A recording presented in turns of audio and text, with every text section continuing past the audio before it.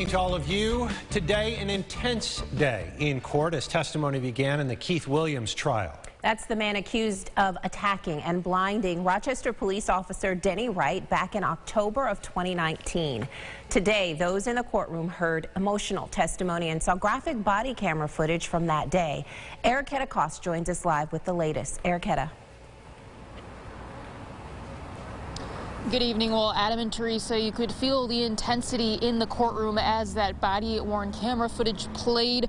We also heard Wright recount the moment that he says Williams punched him with force, causing him to land on his back before he was repeatedly stabbed and punched, causing him to lose eyesight. Wright says the last thing he saw before going blind was a knife under the couch.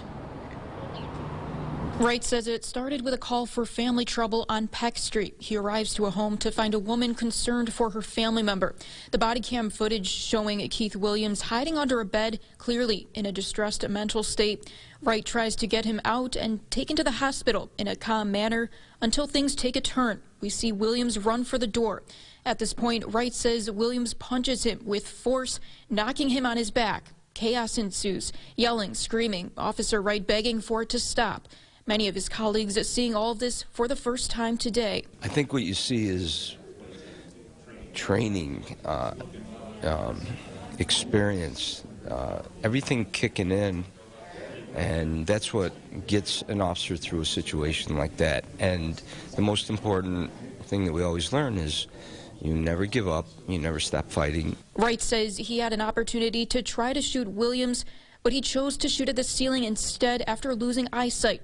He didn't want to hit a family member. And then you saw a person that even made a choice, I'm going to disengage my weapon and discharge it. And he had an opportunity to discharge it towards where he thought the threat was.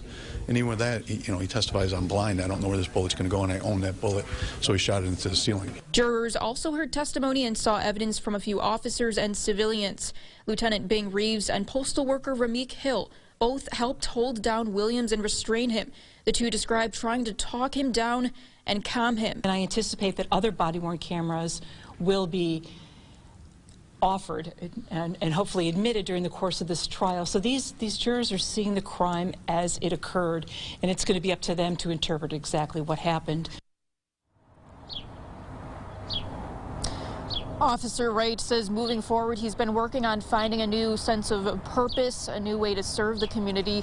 He's currently on medical leave with the department and says he's been very active in visiting the police academy, talking to young officers, mentoring them, teaching them the lesson of perseverance. The trial will resume Monday at 9:30 in the morning. For now, in Rochester, Erica Cost, News 8.